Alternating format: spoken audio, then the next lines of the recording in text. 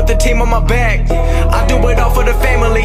Everyone think they can rap. Nobody ever gonna challenge me. Starting my week on a Sunday, and then they can make it. Yo, what's going on? It's the NOC, the Nerds of Color, and I'm here with a knock exclusive. It's your boy Cool Ya P, and I'm excited and delighted to be joined by some Paper Tigers, y'all. Cause yeah, man, it's Paper Tigers time. We're gonna have fun. Alain Uy and Mykel Shannon Jenkins. What's good, man?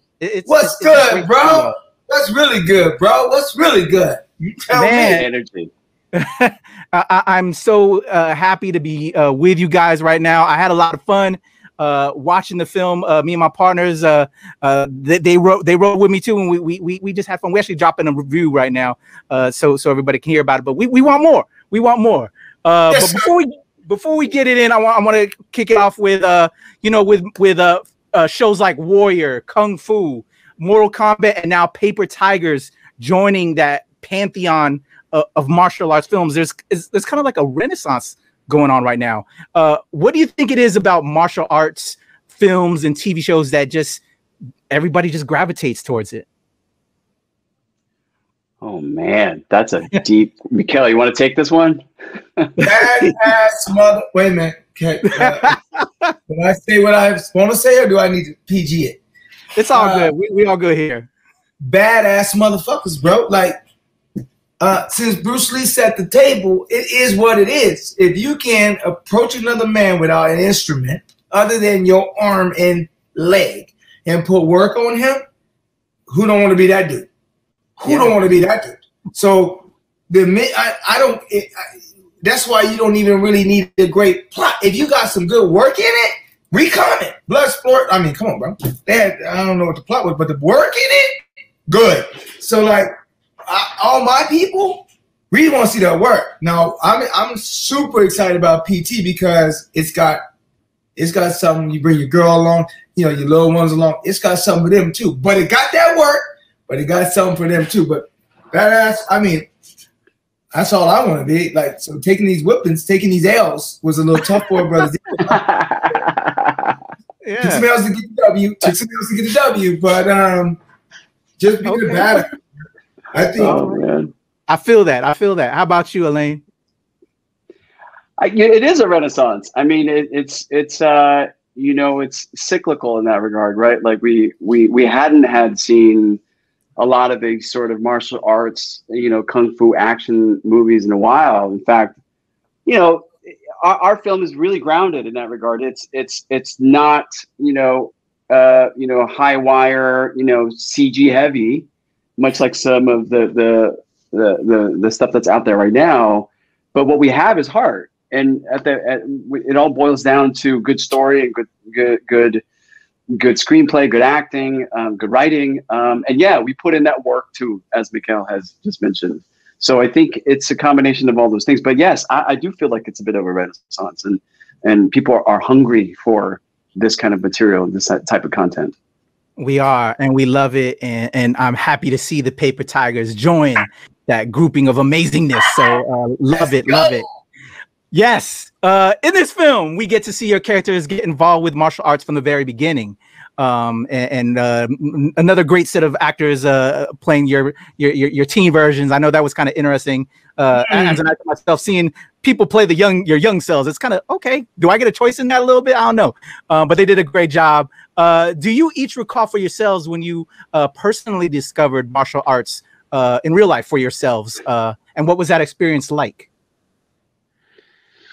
I think for me, it's kind of a rite of passage being Asian, that you at least have to go through some kind of like martial arts training. I don't know. But for me, the first introduction or the entry point for martial arts, it's always going to be Bruce Lee. He's an icon. He's a legend in the community and in the world.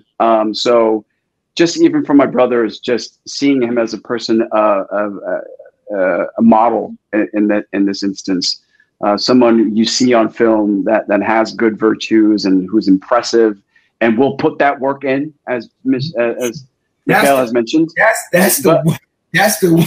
That's the GOAT. He's the GOAT, right? So I think for me that is the introduction of that, and obviously all the other subsequent films that I watched afterwards. I mentioned before, like Last Dragon, even like Big Trouble in Little China. Like I love those kinds of things where it's layered and there's different kinds of aspects of culture and everything else. I enjoy those kinds of films. So that's my history and my introduction to martial arts. Okay. What about you, Mykel? Well, I was in the bathroom one time in high school, true story. And this Asian cat walked in. He had tats all on his neck. He just looked like somebody you shouldn't be effing with. And these three dudes decided they're going to come in after him and put the trash can up against the door. I'm on the toilet, and I look over the top of that thing, and I say, hey, I tell him, I say, hey, I don't know, bro. My man, he got stuff on his neck. I don't know if you want to do that. And for some reason, they didn't hear me. And this dude, I mean, in about 15 seconds, he put some work on these three dudes. It was legendary. And then walked and then moved the little trash can, walked on. I just told him, I'm not with him. I'm not with him, bro. He walked out, and I said, you know what? That might be safer than a gun. You might want to learn how to do some of that stuff, because that might be safer than a gun. That ain't going to go off unexpectedly in a kid's head. And from that point on, I was like on the hunt for attack mechanisms that can help me in combat situations. Okay. Because in the South, you can always find yourself in a combat situation. So you went to school? Did you get some training as a kid? So I sought out some venues, but the problem with karate is the discipline. Yeah. And they want to teach you how to defend yourself, and they want to be slow about teaching you how to attack. I'm trying to attack somebody, and you want to teach me how. I don't want no discipline. I want to be undisciplined. But they didn't hear that. I had to go through the belts and all that, so I left that and got into boxing, because boxing is an attack. Okay. That's what I kind of went to for that relief. And then Krav Maga came along, and it's like, but it still doesn't have the beauty, bro. Yeah. Doesn't have the beauty that it's martial arts, and they call it arts for a reason. It's beauty. And, that's the part that they don't tell you if you don't do it. If you don't go through the slow process to get to the, it's going to be messy and junky. You might be lethal, but it's going to be junky. It won't be pretty. Okay. So that was my introduction. That dude put some he put some Tabasco on that butt. I was like, wow. Great with it.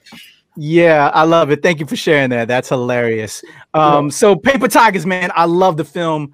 The film succeeds for me because of the chemistry between you and Alain and Ron. You guys are amazing, man. I really enjoyed the three of y'all, doing your thing. For my audience, can you tell us a little bit about your characters, yourself individually, and then maybe a little bit about the other? So Alain, if I can go back to you, if you can talk about your character, and then to go to, once you're done, to throw it to my man Mykel, a little bit about his character. I want to kind of like see a little bit, because I already know from watching the film how y'all feel about each other, but I kind of want to see that a little bit of that vibe. Yeah, Danny, you get to meet Danny in various parts of his life in this movie, and you get to see a very young, brash version of him, and I think we could all relate to that type of energy. That type of like cocksuredness of a person, and that you don't have the logic part of your brain there yet, just kind of running on raw emotion and just raw intensity. And then you get to meet another version who's a little bit weathered, and life has gotten to him a little bit. And so Danny is that guy. Danny is that person that we find ourselves in the middle of our life, and kind of in the middle age period of their life, and in some ways trying to figure out what's next. And that's who Danny is, and that's who Danny is to me. And I think Mykel's character Jim, it follows a very similar path, but decides to go in a different way. He is a survivalist, a person who, if one door closes, he's going to move on to the next. And I think he's a person who's seeking family, seeking something that is more has a stronger foundation. Seems like a character who didn't have that growing up, and that's why he was part of this sort of communal tribe that we have that was part of Sifu's teachings. And so that's how I see it. And same with Hing. The Hing character is a person that is the glue of the crew, and is heartbroken that the crew is no longer, the Brotherhood is no longer a viable thing for him. So that's why I think these characters are. Okay. How about you, Mykel? How would you describe your character? Well, I think Jim, as my man said, he's a survivor, but he's also that dude who like wasn't quite as gifted as the two guys around him, so he's the biggest shit talker. Like, I'm the showman. You understand what I'm saying? And the thing about the showman is you don't ever lose your mouth. You lose the willingness to back it up, but the mouth it always, So I think I see him as a guy like who had to build himself, who had to kind of like introduce himself into the space he wanted to be in, and then try to work his way into that space.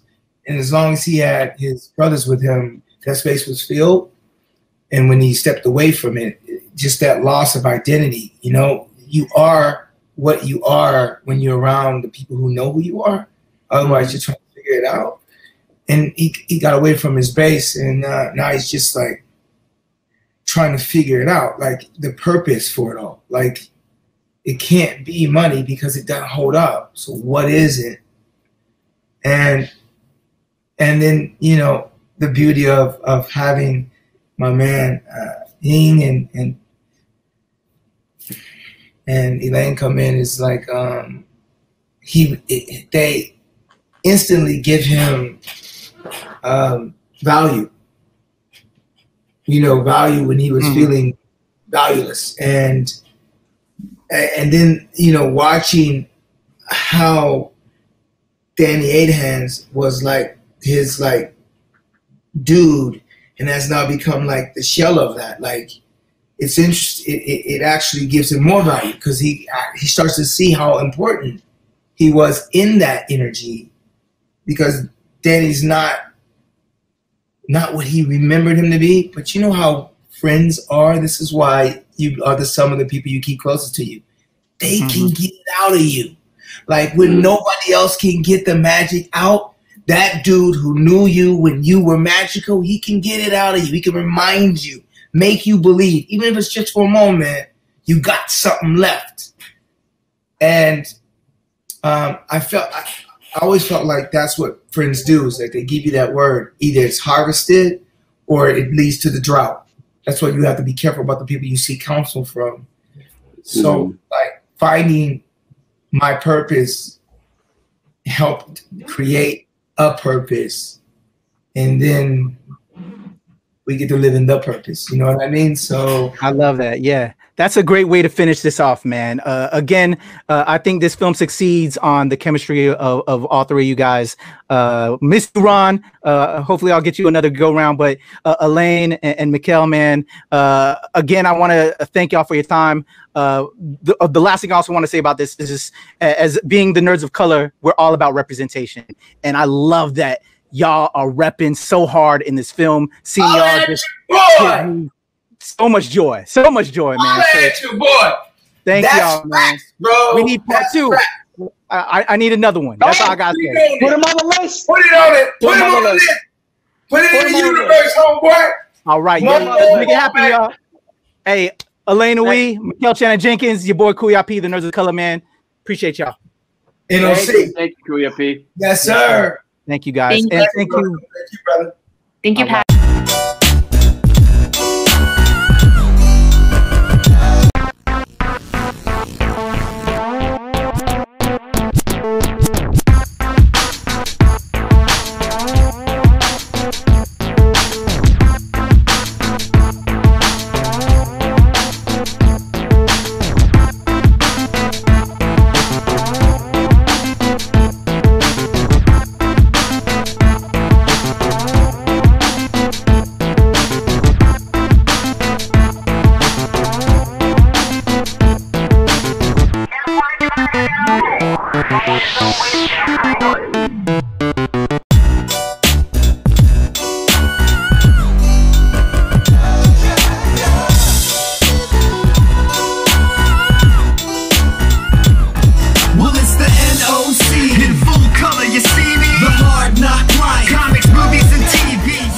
We got our action Hey. figures. Oh, Kuya P in the building. What's up, bro? What's up, good? dog? Hey, what's up, Mykel? man? Mykel, right? Yeah, bro. You got it right. You the first one to pull it out the pocket. I love it. I'm trying, man. Hey, great to see y'all, man. It's a pleasure. Yeah, are we starting now? So I know when to get it in? It over to you. Okay, so I'm gonna do my little intro to bring it in, and we'll have fun, man. It's a pleasure. Alain, great to see you again, brother. And Mykel, a pleasure, my man. Thank you for your time. All right. Yes, sir.